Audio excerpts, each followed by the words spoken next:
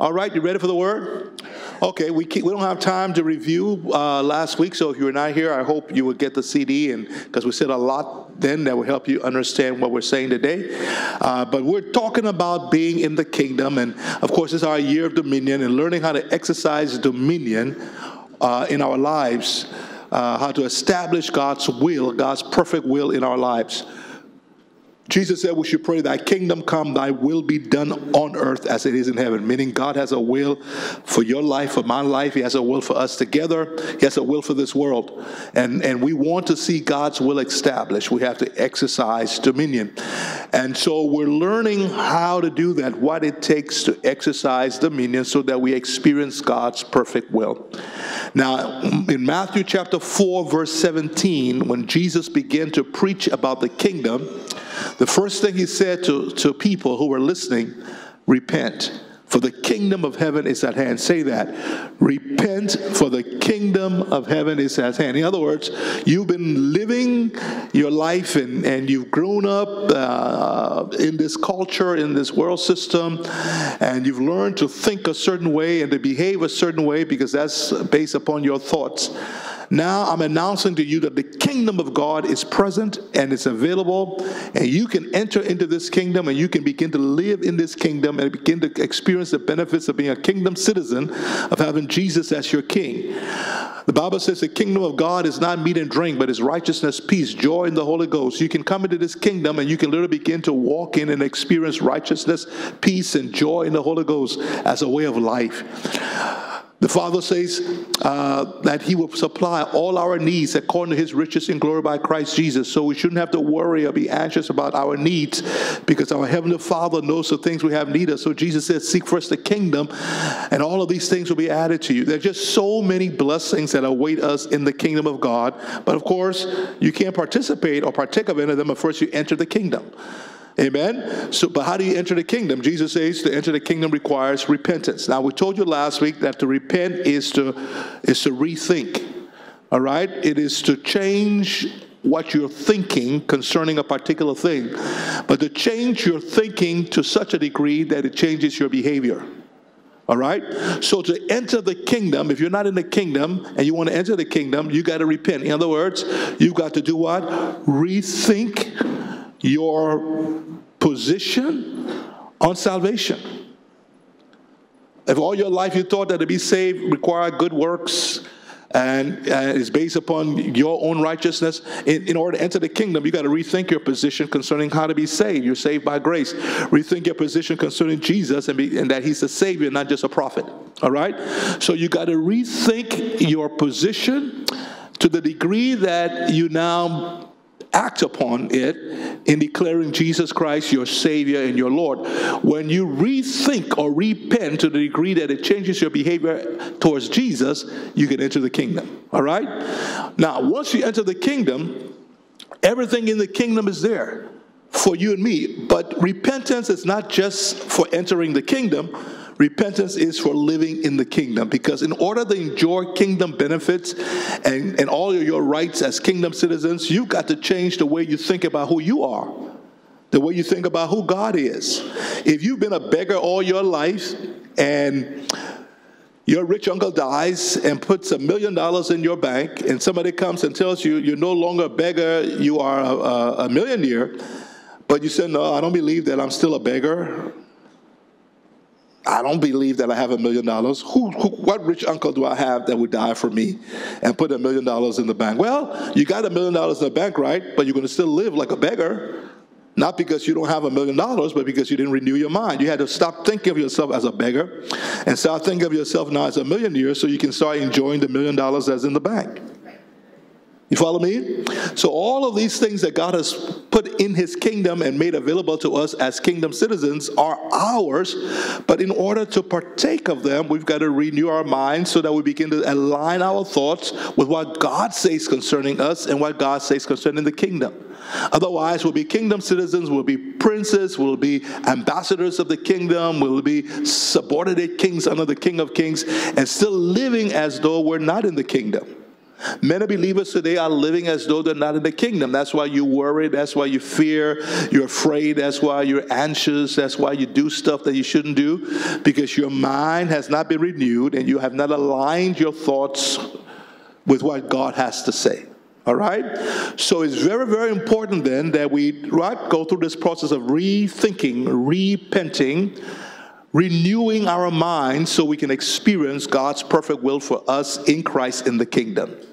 So in Romans chapter 12, we're told in verse 2 to do what?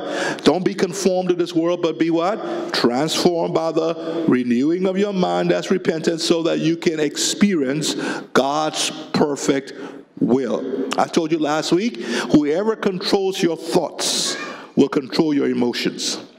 Whoever controls your emotions will control your behavior. Whoever controls your behavior is going to have a large influence on what you experience in life and what the outcomes are that you walk in.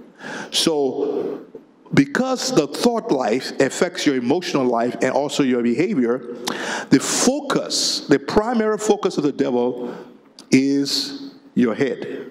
He wants to get inside your head and control your thoughts. God's focus also now is to get into your head as well. Because God wants to work through you, but God cannot work through you and work for you as he desires until he can begin to influence the way you think. All right? So now that we're saved, and most of us here already are, we need now to be engaged in this process of repenting. That is, renewing our mind, replacing our old way of thinking with God's thoughts concerning us, concerning himself, concerning the kingdom.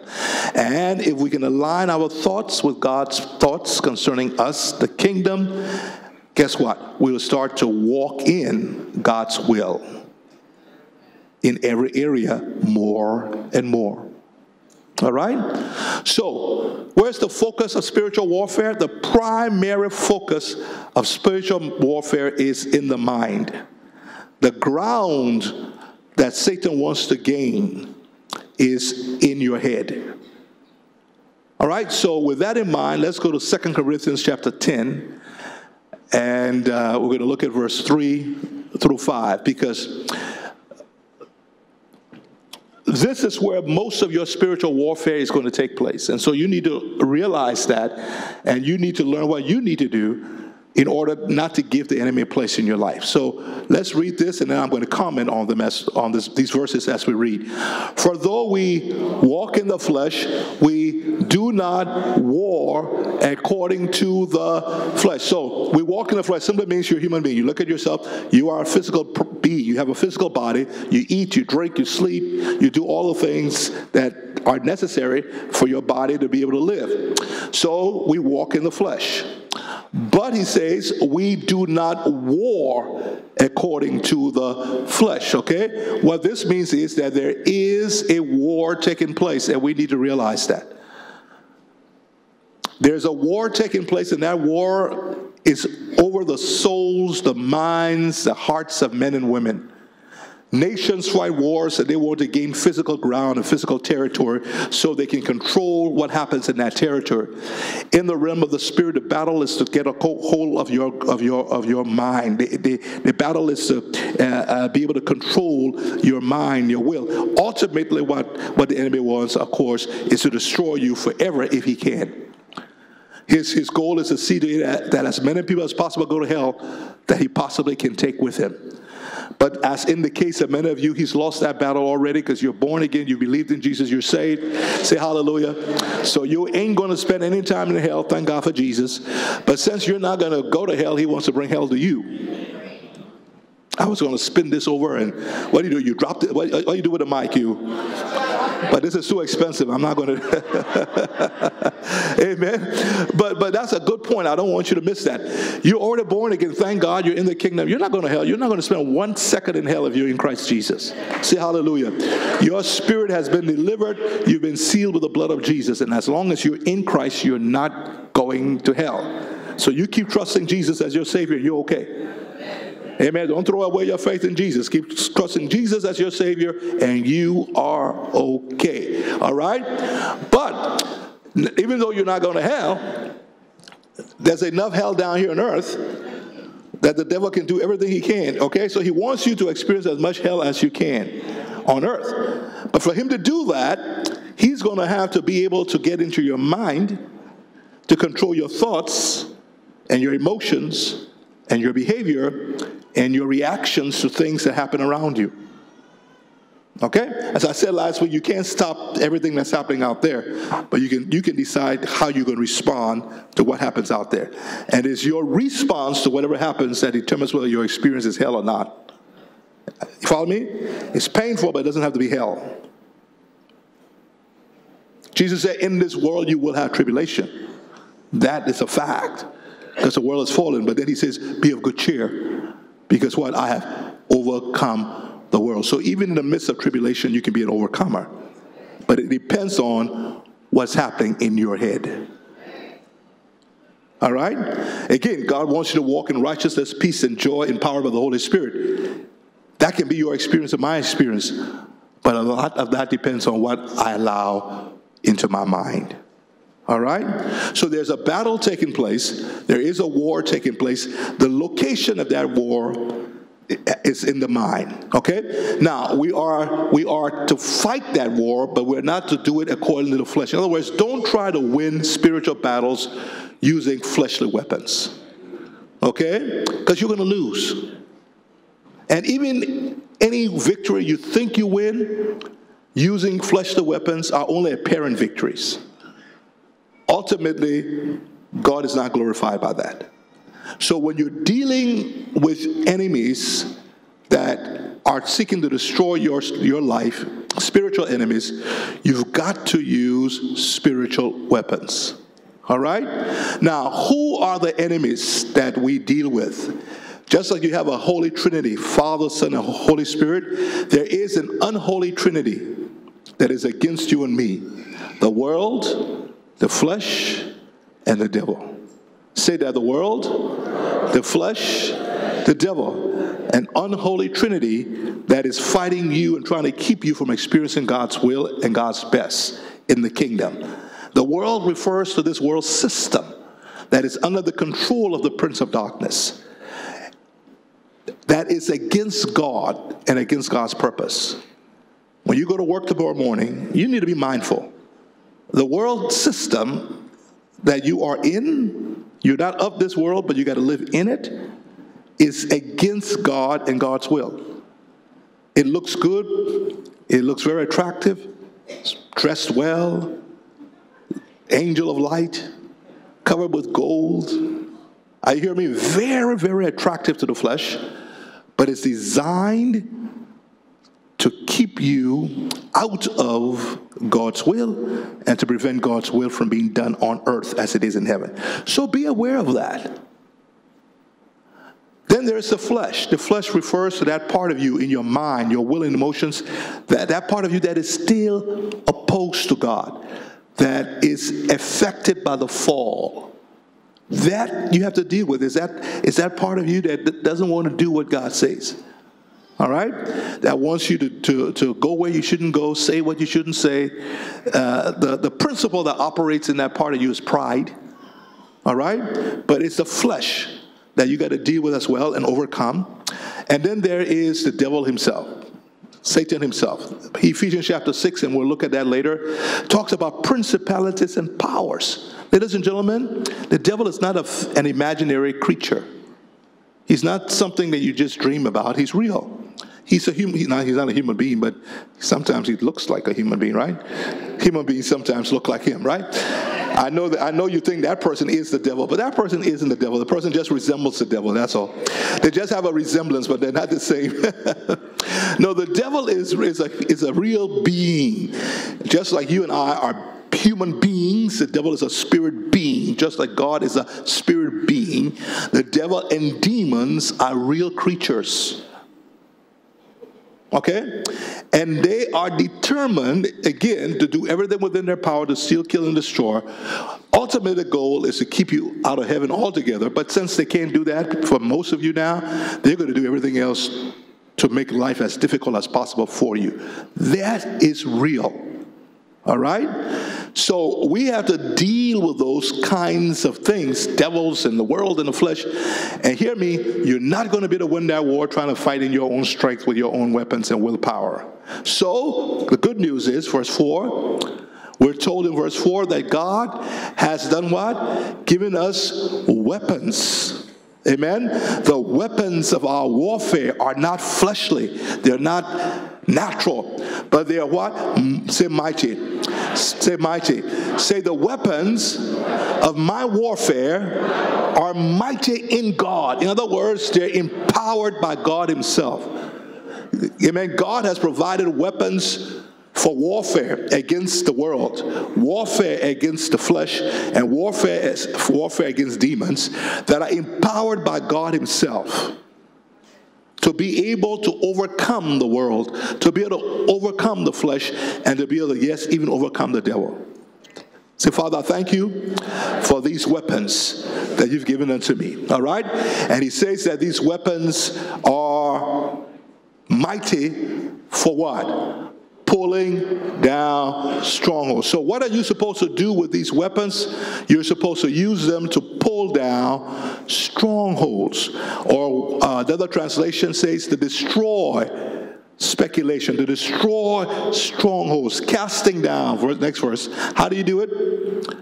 Casting down arguments. King James says vain imaginations, and every high thing that exalts itself against the knowledge of God, and bringing every thought into captivity to the obedience of Christ. What are we supposed to do with these strongholds? First of all, the strongholds are where? They're in the mind. And what are the strongholds made of? They're made of arguments or vain imaginations.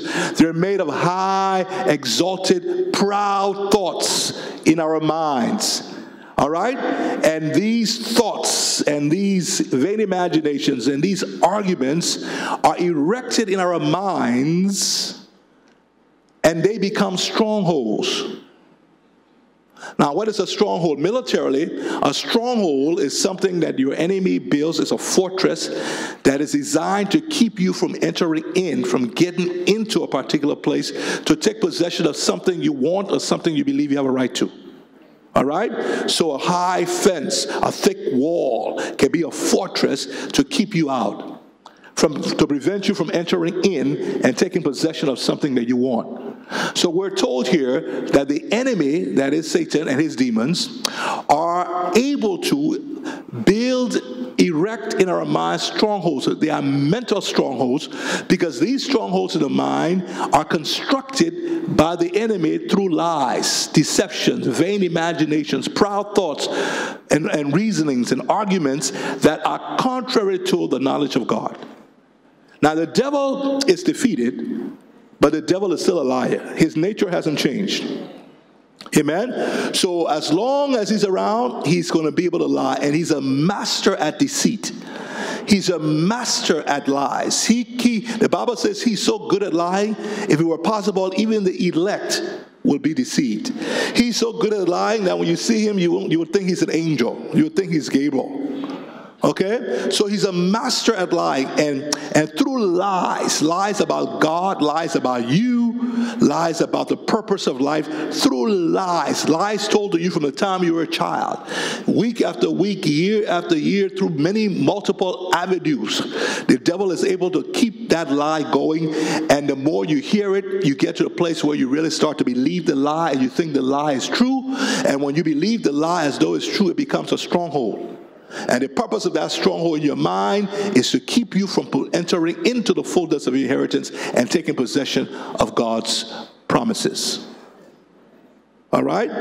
So strongholds, like in the natural, like in military warfare, a stronghold is placed in the way of the enemy in order to prevent the enemy from entering in and taking possession. Spiritually, the enemy, through lies and deceits, can successfully, and has to some degree successfully done that in all of our lives, erected these mental strongholds, and as long as they are in place, they will limit or block our ability to take possession of what God has given us in the kingdom. Right? So when you got a stronghold that is standing in the way and preventing you from possessing what God has given you. What needs to happen in that stronghold? It needs to come down. It needs to be demolished. It needs to be destroyed. So in the name of Jesus, every stronghold in your mind needs to come down. Every stronghold in my mind, every vain imagination needs to be destroyed. Every proud thought in my mind that is opposed to God needs to come down. Every pattern of reasoning that is contrary to the knowledge of God, the truth of God, needs to be destroyed. Because if I allow them to stay in place, they limit severely my ability to enter in and take possession of and to experience what the kingdom of God has for me. Amen? If I'm going to walk in righteousness, walk in peace, experience the joy of the Holy Spirit, I've got to see those strongholds coming down. All right? So let me give you some examples. If the enemy, for instance, has been able through his lies to successfully plant in your mind a stronghold of doubt concerning God's willingness and God's ability to heal you, over the years, for whatever reason, maybe you've seen people die who you prayed for. You haven't, and some certain things have been there for so long. Whatever the reason, if he over a period of time can convince you that, you know what, it's not God's will, or God is not able, or God's not going to heal me, that becomes a stronghold in your mind. And as long as that stronghold is there, it's going to severely limit, if not prevent you from being able to appropriate healing, even though God says it's the children's bread. You follow me? So if a stronghold of doubt is in your mind concerning God's willingness and ability to heal, that stronghold needs to come down so that you can experience God as your healer. Right? Let's say he successfully planted in your mind a stronghold of doubt concerning God's willingness and ability to supply all your needs. To meet your needs. Now, God has promised he will. Philippians 4:19 says, my God shall supply what? All your needs according to his riches in glory by Christ Jesus. That's a promise. Amen. Matthew 6:33, Jesus said, you seek first the kingdom of God and his righteousness, and what's going to happen? All things will be added to you. Amen. In Paul's letter to Corinthians, it says, God is able to make all grace abound towards you, so that you always have it in abundance for every good deed. You follow me? More than enough. So the promises that God will provide and supply our needs are numerous. But if the enemy successfully plants in your mind and erects in your mind a stronghold of doubt concerning God's willingness and ability to supply your needs, you know what's going to happen? You're going to live your life worrying, being fretful, being anxious about material things. And as a result, a kingdom citizen, you won't have peace, you won't experience joy. Amen, because you'll constantly be worrying about how would my needs be met? How will my bills be paid? Where is this going to come from? And so because of the stronghold of doubt, you don't experience that peace, that joy that comes from knowing that your Heavenly Father knows the things you have need of, and he is supplying your needs. As long as that stronghold of doubt is in your mind concerning God's ability and willingness to supply your need, you're going to find yourself unable to be generous. Amen, because you're always going to feel, I'm not going to have enough. I can't afford to do this. I can't afford to do that. And then you cheat yourself of the blessing of generosity. And there are blessings associated with being generous. Emotional blessings, spiritual blessings, even physical blessings. There are many blessings associated with just being a generous person.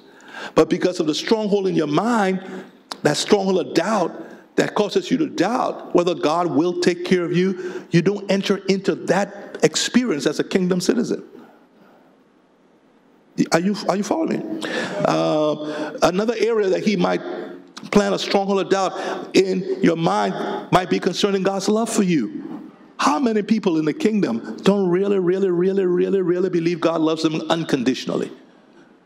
Don't. They think that they have to do something to earn or merit God's love. And the more they do the thing, the more God loves them. The less they do, the less God loves them. Amen? They can't accept the fact that God has forgiven them of all of their sins, past, present, and future, that you are a totally forgiven person. And as long as that is in your mind, that stronghold of doubt concerning God's love for you, concerning the degree to which God has totally, completely forgiven you in Christ Jesus, you're not going to experience freedom from guilt. like you should. You're not going to experience freedom from condemnation. You're going to find yourself struggling to believe God when you pray, that God has heard you, because you're tying the answer to your prayers to your performance. So you will struggle with faith and therefore undermine your own prayers. So the devil can get me to doubt, a stronghold in my mind that causes me to doubt God's unconditional love and total forgiveness for me. What happens? I'm not able to pray with confidence anymore. Therefore, I limit what I can receive from God through prayer by faith. And I could go on and on with many examples, but the point is, that is why the enemy focuses so much on our minds, because he knows if he can get the strongholds of doubts there, he can stop so many things from happening in our lives. And that is why God also focuses on our minds, because he wants us to replace those wrong ways of thinking concerning him, those lies that have been told concerning him and concerning you, concerning his purpose. He wants us to replace that with the truth that will set us free. God wants those strongholds to come down. And that's why he tells us, cast it down, your arguments, and bring every thought captive to what? Bring every thought into captivity to what? Bring every thought into captivity to what? Now let me tell you what that means. It means bring every thought into alignment with what Jesus accomplished through his obedience for you. That was weak, so let me try you on. Amen. What he's saying here is, this is what you and I need to do. We need to bring every thought in our mind into alignment. You take those thoughts captives that are out of alignment, not in agreement with what Jesus accomplished for you on the cross through his obedience.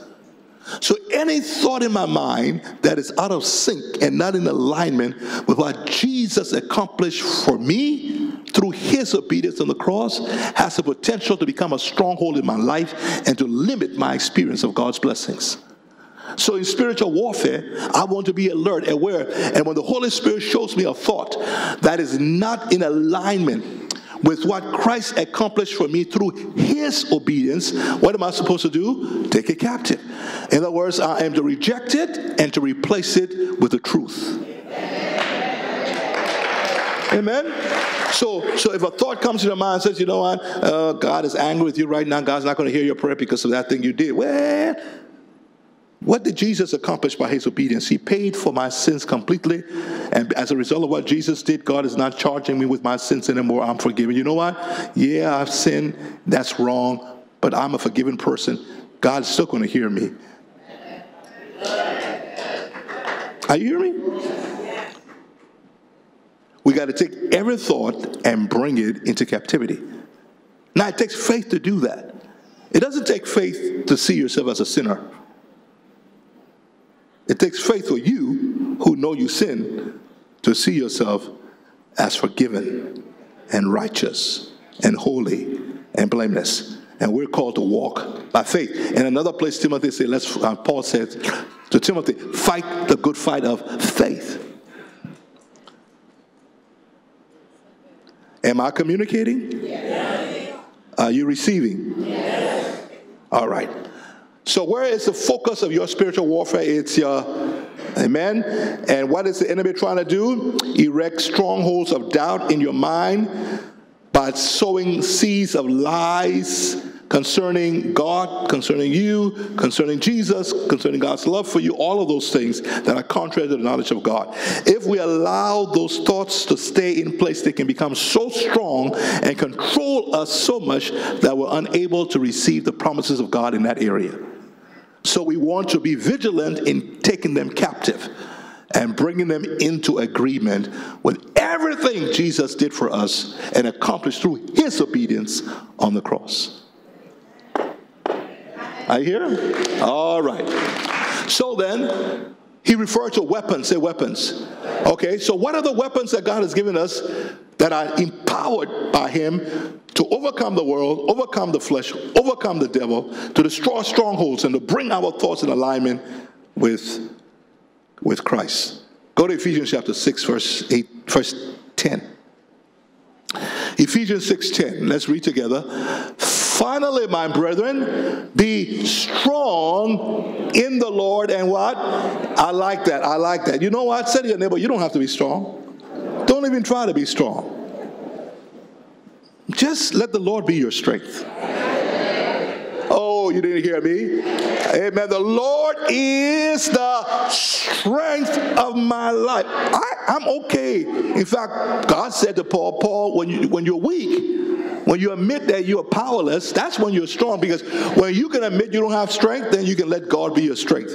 The problem is all of us, many of us, are trying to be strong in ourselves and beating ourselves up because we discover we're not strong enough. Let me let you know, you'll never be strong enough in yourself to deal with the world, the flesh, and the devil. So don't even try. The world and the flesh and the devil are too strong for you. But the good news is you don't have to be strong. Just let the Lord be your strength. Now, when the Lord is your strength, you are strong. I wish I had a glove here, because if I had a glove here, I would illustrate it. But everybody knows a glove, right? A glove is a very weak and powerless thing, right? That's you. But when I put my hand in the glove, that glove takes on my strength.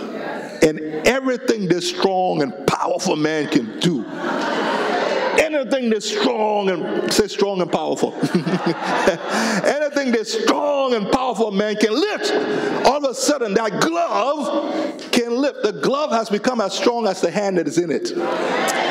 You see, when the hand is the strength of the glove is strong. But without the hand, the glove is totally weak. Without Jesus, you can do nothing. But when Jesus is your strength, then you are as strong as Jesus. And anything Jesus can do, all of a sudden can be done through you, because you're strong in the Lord and in the power of his might. Say, the Lord is my strength. I can do all things through Christ who is strengthening me. Jesus is the hand in the glove. So stop trying to be strong. That's like a glove trying to be strong. You weren't made to be strong. You were made to contain the one who is strong. Oh, I'm preaching better than you're listening. God never intended you to be strong, because if you are strong in yourself, you'll say, I don't need God. No, we were created to contain the one who is strong. So that's what Paul is saying. He says, when you're dealing with the world, the flesh, and the devil, what you need is not to try to be strong, but to just acknowledge and recognize that the Lord is your strength and put your trust in him as your strength. All right, next verse. Put on the whole armor of who? In other words, the armor belongs to God. You don't have to come with your own armor. There's an armor that belongs to God himself. That's the armor that Jesus wears. That armor has been given to you. You know, Saul gave David his armor. It didn't fit. But the armor of God, amen, God designed it in such a way to fit you in Jesus. So Paul says in spiritual warfare, as you take possession of your possessions, recognizing the opposition of the enemy who's trying to keep you out, you will have to wage war. But here's what you need to do. Don't try to be strong in your own strength. Let the Lord be your strength. By grace you're saved. Let the Lord be your strength. Amen. Acknowledge your weakness, but say, the Lord is my strength. Don't ever say, I'm weak, and stop there. When you say I'm weak, say, but the Lord is my strength. The strength of my life, whom shall I fear? Say hallelujah. All right, so now that you're strong because the Lord is your strength, now he's actually telling you how to make the Lord your strength practically. He says, put on the whole armor of God. Okay, so there's an armor that God gives you, and this armor is so strong and so powerful. The devil, the world, and the flesh are powerless against you when the armor is on. No weapon formed against you can prosper when the armor is on. The enemy will attack. You'll feel the blows. Even with the armor, you can feel the blow. Amen. But ultimately, no no weapon formed against you is going to prosper. The enemy will not be able to destroy your life because of the attacks that he brings against you. Say, thank God for the armor of God. Now, with this armor, you're going to be able to do what? Stand against the what? Against what? Notice again, wiles, those are lies. Paul again is identifying the chief weapon the enemy uses to try to defeat you and keep you out of your inheritance, to keep you from possessing your possessions. What are they? Wiles, lies, more lies, and yet more lies concerning God, concerning you, concerning Jesus and what he has done, concerning righteousness, concerning salvation, concerning faith, concerning peace. Say lies and more lies. But when you put on the armor, you are going to be to stand against the wiles. In other words, the lies will not work. And if the lies don't work, there can be no stronghold. And there can be no stronghold. He can't keep you from possessing your possessions. Oh, these people are not with me. So let me try y'all. Amen. If you got on the armor is going to protect you. That means the lies of the devil, which he is very good at, but as good as he is at lying, if you have on the armor that God gives you, if you put that armor on, the lies will not work. And if the lies don't work, he can't erect a stronghold. And the lies don't work, he cannot keep you out of your possession. It may be delayed a little bit, but he can't stop you. You may have to wait before it fully manifests, but he can't stop it. Say hallelujah. Verse 12. For we do not wrestle against flesh and blood, but against what? Powers, rulers of the darkness of this age, spiritual hosts of wickedness. Do you see why you need to be strong in the Lord?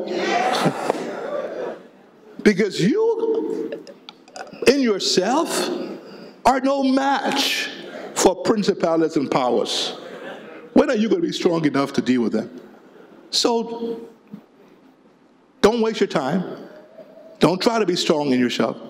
You just let the Lord be your strength. And the way you allow the Lord to be your strength is by putting on the armor.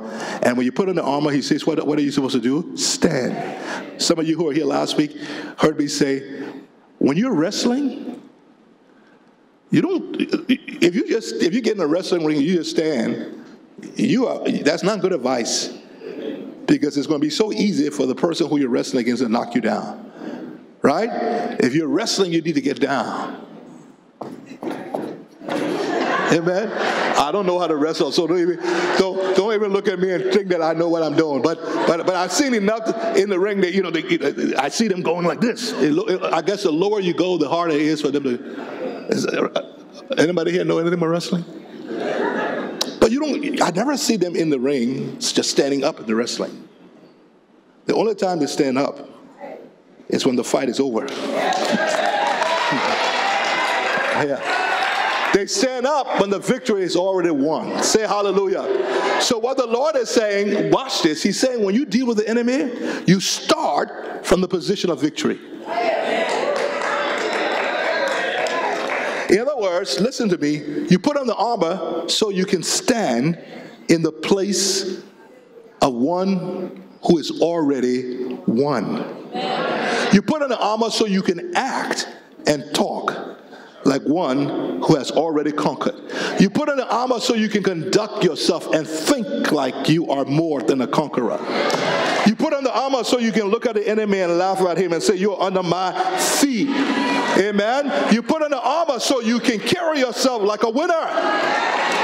Amen. But wait a minute. Where did that victory come from? No, this is the point. When you deal with the devil in spiritual warfare, you are not, as I've said, you're not trying to establish your own victory. What you're doing is you are appropriating the victory Jesus has already won. So when you're putting on the armor, what you're really doing is you're appropriating the victory that Christ has already won over the devil, and that's where you're taking your stand. The devil wants you to move from that place of victory to try to get it. Don't fall for that lie. As a believer, you don't need to try to get victory. You don't need to fight for victory. No. What you do is you appropriate by faith the victory Christ has already won. So the purpose of putting on the armor is so you can stand. The purpose of putting on the armor is because that's how you appropriate the victory Christ has already won from the devil. Amen? And the Bible says when you appropriate the victory Christ has won, that is what resisting him is. And the Bible says he will flee. All right? So let's quickly look at what the pieces of the armor are. Now, I won't have the time to define each of them. Maybe in another message I'll do that. But I just want you to see quickly what the pieces of the armor are. These are the pieces of the armor. Spiritual armor which God has given you and me. And he says if you will put this on, you will stand against all the wiles of the devil. If you will put this on, you will be strong in the Lord and the power of his might. If you will put this on, no weapon formed against you will prosper. If you will put this on, you will be more than a conqueror. If you will put this on, no matter what the devil brings to you, and no matter how hard and difficult the tribulation will be, you will emerge out of that more than a conqueror. You will come out of trouble better than you were before you went in. All things will work together for your good. The plans and purposes will be accomplished by God in spite of what the enemy is doing. What the enemy means for evil will work for your good. Like Joseph, he may get you in the pit, in prison, but you end up on the throne. Like Jesus, he may get you on the cross, but you're going to end up at the right hand of God, and all knee will bow to you. Do you hear what I'm saying? Ultimately, if you got this armor on, everything God allows the devil to do is going to propel you to your destiny.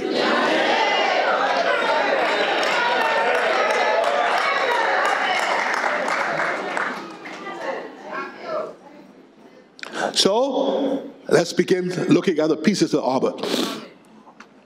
Having your loins what? Girded your waist with what? Truth. So the first thing in the armor is truth. All right? So God is saying, you need to be strong in the Lord, in the power of his might. You need to put on this armor. And the first piece of that armor you need to put on is truth.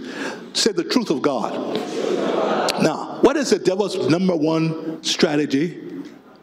Weapons? Lies. So what do you think is the best defense against lies? But not just any truth. When you see truth there, it's specific. Jesus said, I am the truth. So we're talking about the truth concerning Jesus and his finished work. God says, put that on. The next thing he says you should do what is put on what? The breastplate of righteousness. The devil wants you to feel condemned, and when you're condemned and feeling guilty, you got no faith. So the Lord says you need to put on righteousness. Now it's not your righteousness.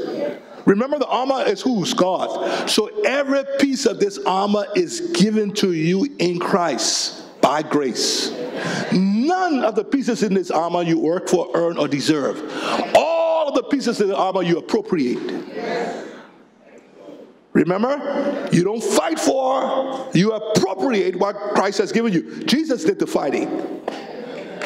He did the battle. He fought and he won. And the Bible says he spoiled principalities and powers. He made an open show of them. God exalted him and seated him far above principalities. The battle was fought on Calvary and won. When Jesus arose from the dead, it was over for the devil. Say hallelujah. And it was over for his kingdom. He is and he remains today a defeated foe. So all of this is a gift. You don't work for righteousness. You appropriate what Jesus already obtained. He was made sin for you who knew no sin, so that you may become what? The righteousness of God in Christ. Next piece of the armor. Having shod your feet with the preparation of the gospel. Now, that word preparation, in other words, you prepare for battle against the devil. How? By putting on or taking on or listening to, appropriating the message of the gospel that proclaims Jesus is your peace between you and God.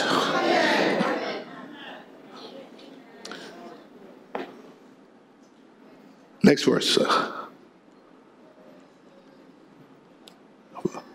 And above all, take the what? The shield of faith, with which you shall do what? Quench how many of the fiery darts of the devil? All the fiery darts of the devil. He says you will quench all the fiery darts of the devil with what? The shield. Now watch this.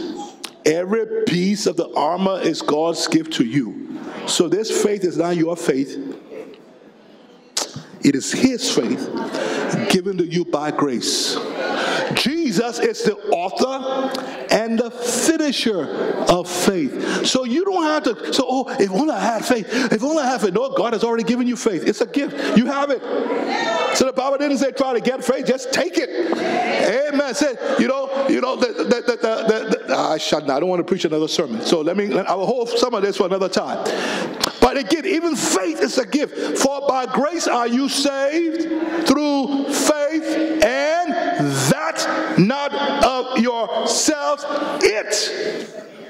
The faith by which you are saved is a gift from God. So you can't even boast about your faith. It's a gift. God has given you the faith that you need to quench all the fiery darts of the devil. Say, thank you, Jesus.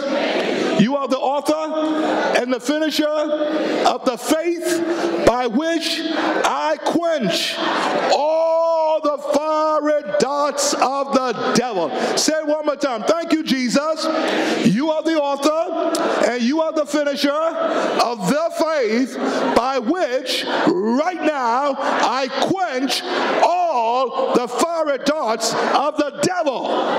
No weapon formed against me shall prosper, because Jesus is the author and the finisher of my faith, and this faith that God has given me quenches all the fiery darts of the devil.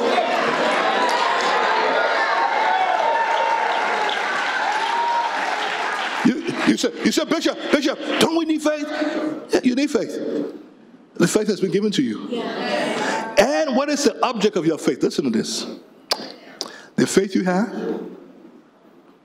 big or small, whatever you call it, take your faith and put it in the faith of Jesus. Because by his faith, he obtained every blessing for you. So when the devil says to you, I don't have faith, say, yeah, I got faith in the faith of Jesus. You didn't hear me. Devil, I don't have faith. I'm not relying on my faith. I have faith in the faith of Jesus. And I believe that by his faith and by his obedience, you see, I'm bringing every thought captive to what Jesus accomplished by his obedience. I believe by his faith and by his obedience, he obtained my healing. By his faith and his obedience, he already made provision for me in this area. By his faith and his obedience, he already defeated you. By his faith and his obedience, he's already brought me out of this. Devil, I'm not relying on my faith. I'm relying on the faith of the Son of God. That faith that I have received by grace. It's quenching. Come on, say that. The faith I have received by grace is quenching all the fiery darts of the devil right now.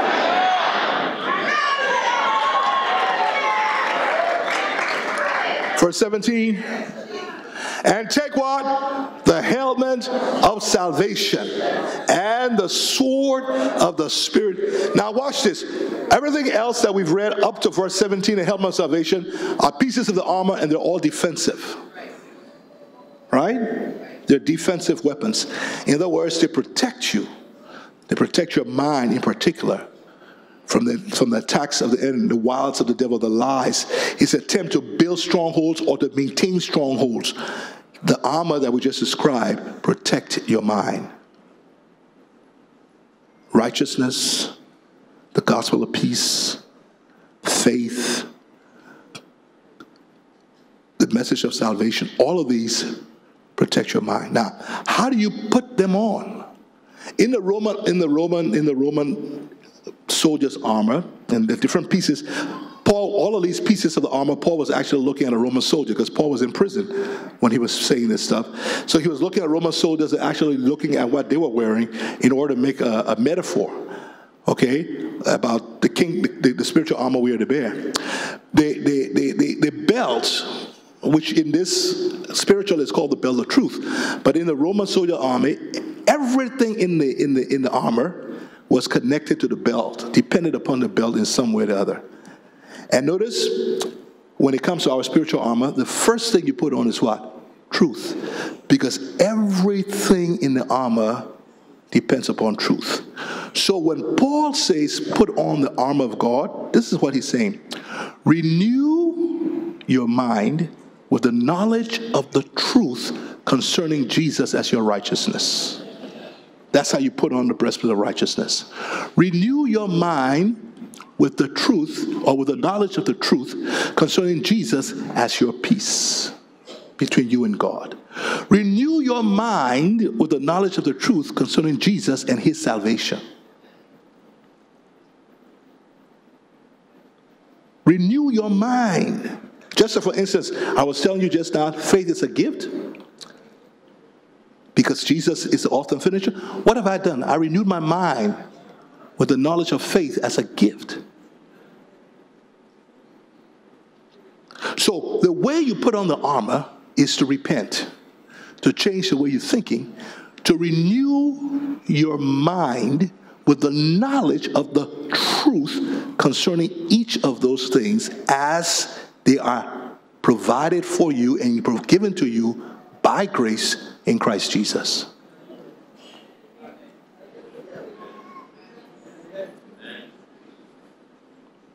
So then, if I'm going to renew my mind with knowledge of the truth, where am I going to get the truth from? So you see why the Word of God is so critical. Because you cannot put on the armor without the knowledge of the truth. Where do you find the truth? In the Word. That's why I come into church not once a month, but hearing the Word. And I keep saying this so you don't listen to sermons once, listen to them over and over again. Get into the Word, read the Word, hear the Word, read the Word, hear the Word, because that is how you renew your mind with the truth. Now be careful what word you're listening to, because not every word you hear is the gospel of peace. There's a so-called gospel of condemnation and wrath and judgment. The devil would love for you to clothe yourself with that. Okay? You need to renew your mind with what? The knowledge of the gospel of peace. Every piece of this armor. Find out what Jesus has accomplished for you through his death, burial, resurrection, through his obedience, and start to change the way you think, so that the way you think come into alignment with every piece of this armor as they have been provided for you in Christ by grace. And when you do that, you're clothing yourself with the armor of God, and the enemy will not be able to successfully build and erect strongholds in your mind that limit your access to the promises of God in your life. Okay? So those are defensive weapons, but now we'll look at what? The offensive weapons. There are two offensive weapons. Go back to verse 17, please. He says the sword of the Spirit, which is what? The Word of God. All right? So we know now this weapon, you use it for defense too, but it also is a weapon that you can use to attack. So you clothe yourself in the armor. The devil is not going to run just because you got on the armor. But when you take the sword also, and you add this sword to the armor, then the devil says, uh-oh. This man is not just going to stand and let me attack him. This man is coming after me. You follow me? So the sword, the thing that enables you now to go on the offense is what? The Word of God. And so you need to take the Word of God, and what do you put the Word of God? You put it in your mind, and you put it in your mouth, and you put it in your heart, and you speak it. Right? So again, we wanted strongholds to come down. We wanted to possess our possessions. We put on the armor that protects us. But now we go on the offense with the Word of God. We put the Word of God in our mind, we put the Word of God in our heart, and we put the Word of God in our mouth. Because when the Word is being spoken, that is when it becomes an offensive weapon. So every time the devil came to Jesus, Jesus said, it's written, it's written, it's written, it's written, it's written. He was using it both for defense and offense. All right? So again, we got to put the word where? Mind, heart, mouth. All right? But he didn't say just the word. Look at the next verse. Praying always with all prayer. Now that is also part of the offensive weapon. So you put on the armor that we've described, you take the word of God, and what do you do to go on offense? You begin to take that word and you begin to pray in the Spirit. That's how you start to release the power of the word and the power of the Spirit. It's by taking the word and then beginning to pray. How? In the Spirit. Praying in the Spirit, praying in the Spirit, praying empowered by the Spirit, but praying in tongues. So let me be real Pentecostal right now. So, you know, we've been trying to be too polite and decent in this place. So I'm going to be Pentecostal, because he's talking about Pentecostal prayer. Are you hearing me? He's talking about Holy Ghost empowered prayer. He's talking about praying in tongues. Are you hearing me? You can pray in English too. I'm not saying you don't pray in English, but in addition, pray in tongues. So I put on the armor, we just described it, and then I go against the devil. If the devil is attacking me in the area of my health, well, I got to find what the word says concerning healing, right? And I got to say, by the stripes of Jesus, I'm healed. Amen. Bless the Lord, O my soul, and all that is within me. Bless his holy name. Bless the Lord, O my soul, and forget not all his benefits. Pardons all my iniquities, healeth all my diseases. Okay, I'm speaking the word, but as I speak the word, I need to follow it with some tongues. By the stripes of Jesus, I'm healed. No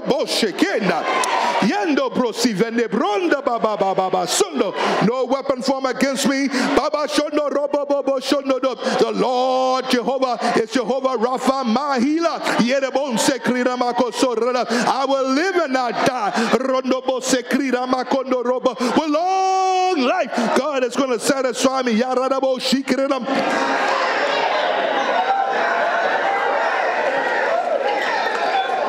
That's when the violent begin to take their possession by force.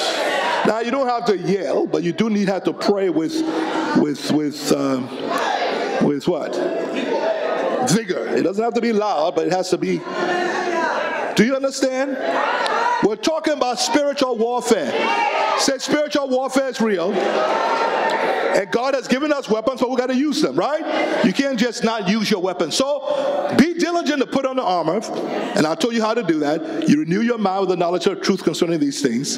And then go on the offense. Take the word of God that you put in your mind and your heart and start to speak it out of your mouth. Combine that with prayer. Pray in English, but also pray in the Holy Ghost. If you are baptized with the Holy Spirit, you speak in tongues, pray in tongues. If you're not baptized with the Holy Spirit yet, there's no reason why you can't receive the baptism of the Holy Spirit and add to your prayer life, your prayer language. It'll just make you even more effective in dealing with the devil.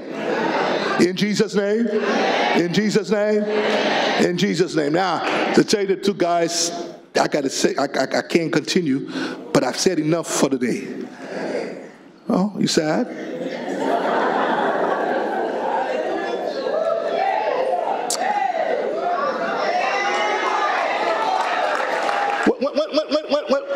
The meeting doesn't start until 1:30, right? 1:40? Okay. I think I got enough time to finish it. Okay, because I want to show you the practical application of this. It's important. I mean, this is real. This is life. Somebody's life depends upon this. Okay, and you know, yeah. So let's go to Joshua chapter 6. Joshua chapter 6. I should be finished by 1:15. Joshua chapter 6. Are you here? All right. Now, remember God had delivered Israel out of what? Egypt. Broke Pharaoh's back completely. And what was it that he used to bring an end to Satan's authority? It was blood. when the lambs were killed, the sacrificial lambs, and put on the doorpost, that night was when all of Pharaoh's resistance came to an end. And the very next day, he was glad for Israel to leave. So by the power of the sacrificial blood, which is a type of Jesus, the power of the kingdom of darkness represented by Pharaoh came to a complete end. Israel walked out free. That is a type of your salvation. Amen. By the power of the blood of Jesus, Christ has spoiled principalities and powers, and the authority of Satan over your life and over you has come to an end. Just like Israel was free from Pharaoh that night when the blood was shed, so all of us have been set free from the devil's authority and power because Jesus shed his blood. Satan has absolutely no more authority and power over you than Pharaoh had over Israel when they walked out of Egypt. When you got saved, you walked out of Egypt. You're no longer under the control and dominion of Satan. Don't believe the lie. Don't believe the lie. Don't let him lie to you and say he still has authority over you. He still has power over you. He doesn't. Say, devil, I know the truth. And the truth is, when Jesus shed his blood, your dominion, your authority, your power over me came to an end, and I am free. All right? Israel was delivered out of the kingdom of darkness. You have been delivered. Your spirit is free, sealed in Jesus. Thank God. But God did not just bring Israel out of Egypt. He intended to bring them into the promised land. And the scripture describes the promised land as a land that's overflowing with milk and honey. Equally so, God's purpose was not just to bring you out of sin and out of judgment. God's intention is for you to experience in this life all things that pertain to life and godliness.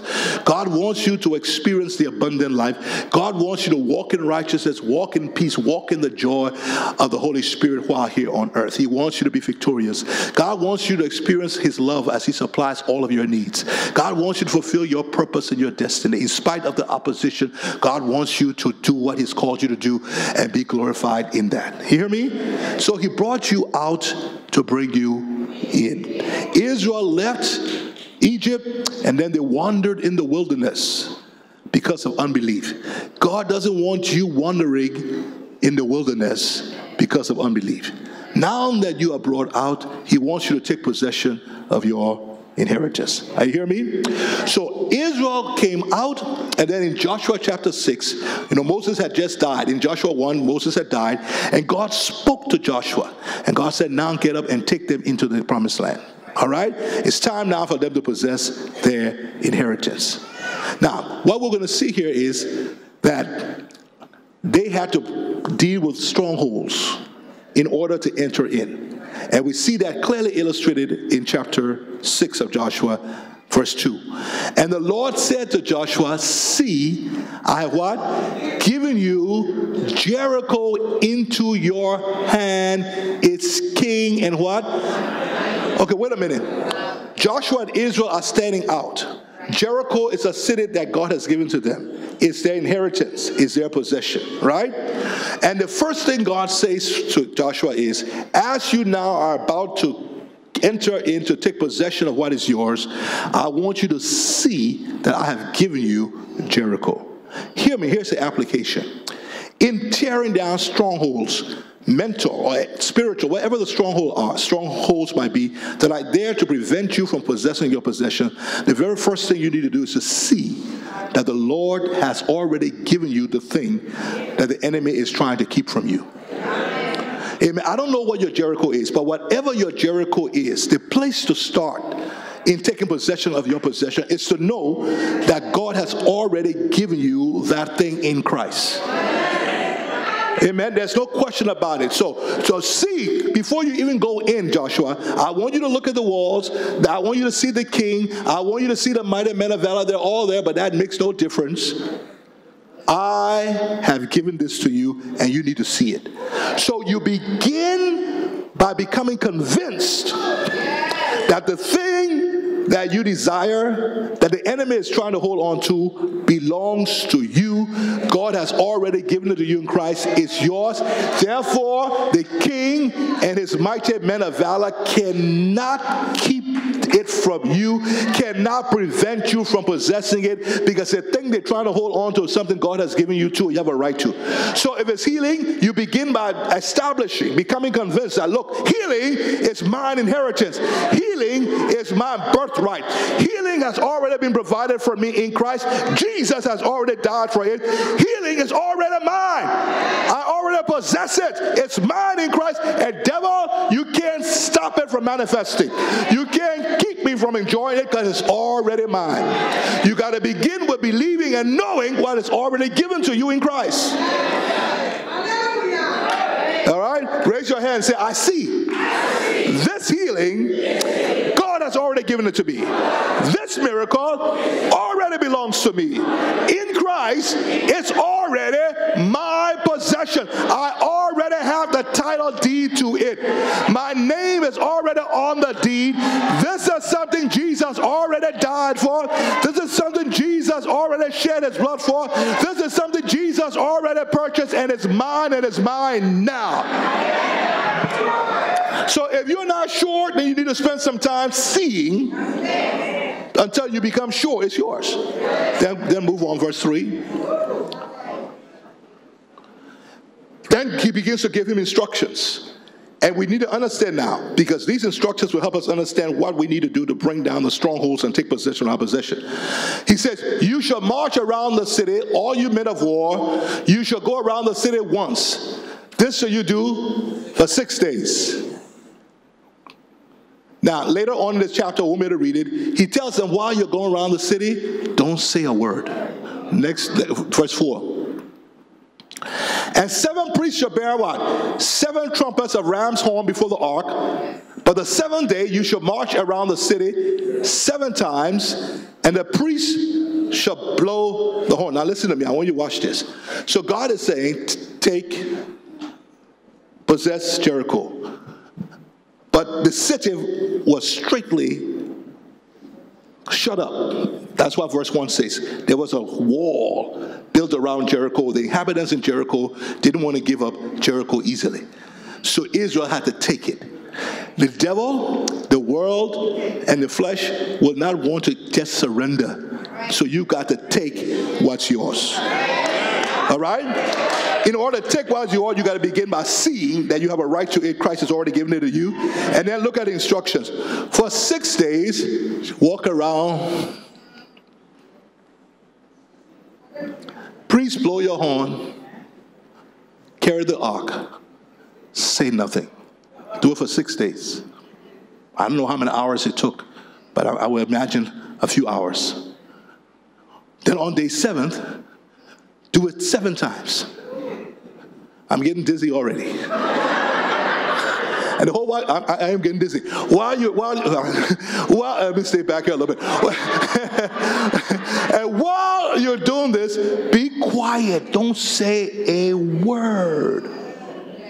On day 7, do it 7 times. Don't say a word. That seems strange. There's a stronghold. There's a king and men of valor. We're going to take possession of it. And God says, march around the city. Let the priest blow the trumpet. And then you carry the ark, but don't say anything. Why? Let me suggest to you 2 reasons why you should be quiet. Why did God say, don't let them say anything? Because I guarantee you, there were some confusionists. There were some doubters. There were some complainers in that group who felt Joshua didn't know what he was doing. This made absolutely no sense. What kind of battle plan is this? This young boy doesn't know what he's doing. I wish Moses was here, because if Moses was here, he would not have told us to do something so silly. There were people who were about to complain and doubt. And the problem is, if you allow them to talk, they were going to spread it. And maybe only 1% of them was feeling that way. But if they start talking, by the time they got through, there will be maybe 25%, 30% of the people thinking that way. So God says, so make sure that we don't spread doubt and unbelief and division. You'll just be quiet for a while. Okay, sometimes you need to be quiet. Until you can believe God, it's probably good to shut your mouth. It's true. I'm talking just in your personal life. Because God may be telling you to do things that make no sense and you don't quite understand it yet. Just be quiet, because if you open your mouth, you will spoil it. There are many of us who have missed our blessings because we talk too soon. We talked before we were ready to speak. And so what we said was not in agreement with what God has said. And we just delayed our blessings. Somebody should have given me an offering just for that. All right. So don't say anything, because really right now you're not ready to speak. Just walk around the city. But really, it's more than that. While they're walking around and saying nothing, what else is happening? The ark of the Lord's presence is lifted up. The priests are in front and they're blowing on the horns of the ram. You need to understand.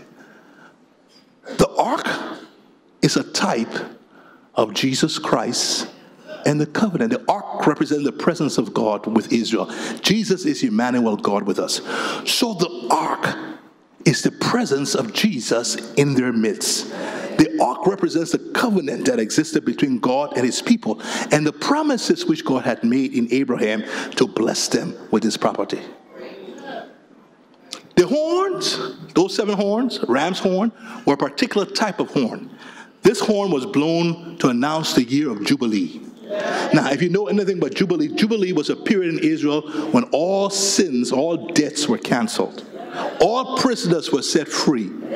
Are you hearing me? All people were delivered from every type of bondage, and everybody got to start afresh. In other words, whenever they blew the ram's horn, Israel was hearing the sound of Jubilee. In other words, on the horn, they were proclaiming the good news of salvation, of deliverance, of redemption, of freedom, of the end of all bondage, of a new beginning, of victory. So now watch this, because this is how it applies to us. What they were doing for 7 days while they were saying nothing was that they were focusing their eyes on Jesus, the covenant, and the finished work. And they were hearing over and over the gospel of peace, the gospel of salvation. They were hearing the gospel, liberation, freedom, forgiveness, cancellation of debt, all bondages broken. They were hearing the sounds of victory. They were hearing the gospel with their ears, and they were seeing, beholding Christ and the finished work, the covenant that was made in him. And for 7 days, they had set aside, God had made them set aside by force hours to do nothing else, because they were walking, they're not home, they're not cooking, they're not at the farm, they're not going to business, they're not reading any book. You didn't hear me. If they're not conversing among themselves, they're forced to be listening. So God had forced them to get alone, to set aside time when they did nothing but meditated on the covenant. And they did nothing but kept hearing the gospel. For hours, they were beholding Jesus and hearing the word of grace, hearing the good news being proclaimed by the trumpet. 6 days to set aside blocks of time. On the 7th day, God said, set aside even more time. And after saturating their minds, how many of you know when you keep looking at the same thing over and over again, and you kept hearing the same thing over and over again, eventually what you're seeing and hearing will get inside of you and will start to change the way you think and the way you feel? What God was doing was renewing their minds, amen, by having them focus. And for us, this is the lesson. The way we renew our minds is by setting aside quality time. You don't always have to be talking to your friend and stop talking for a while. get away from distractions on a daily basis. Get alone, and all you want to do when you get alone is allow the Holy Spirit to focus your mind on Jesus and on the covenant and on what he has accomplished for you by the blood.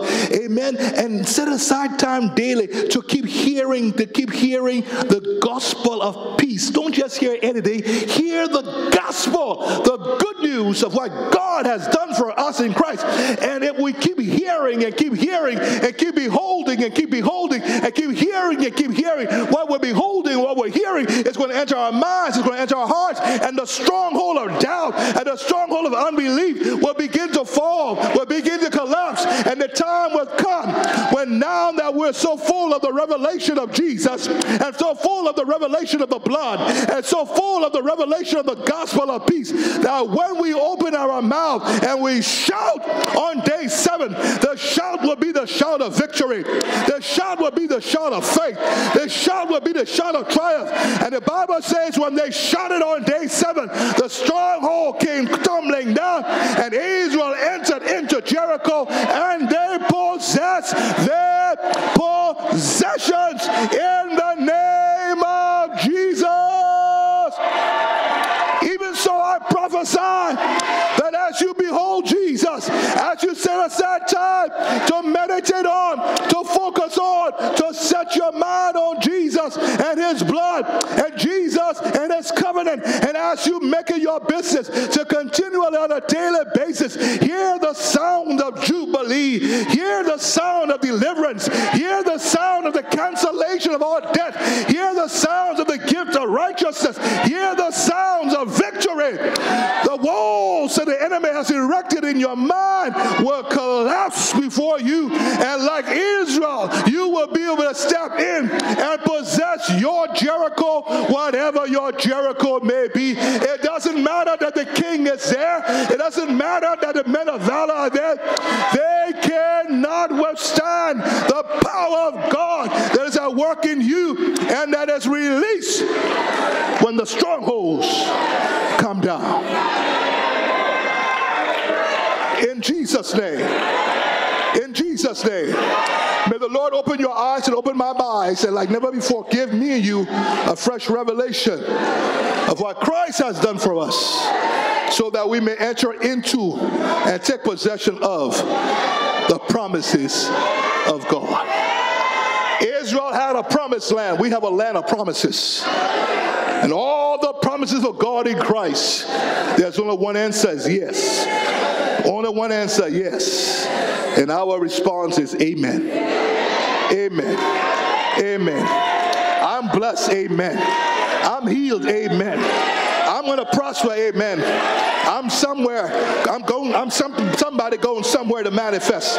Amen. God's purpose in my life is being fulfilled. Amen. No weapon formed against me will prosper. Amen, amen, amen, amen. In this world I will have tribulation, but I know that in all these things I'm more than a conqueror. Amen. Amen. God will always cause me to be victorious. He will always cause me to triumph in Christ. Amen. Amen. Amen. Amen. Amen. Amen. To God be the glory. Hallelujah. In Jesus' name.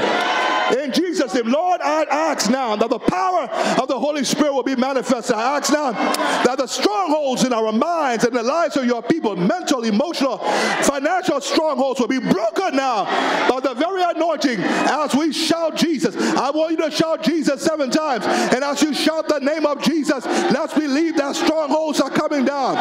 1, 2, Jesus!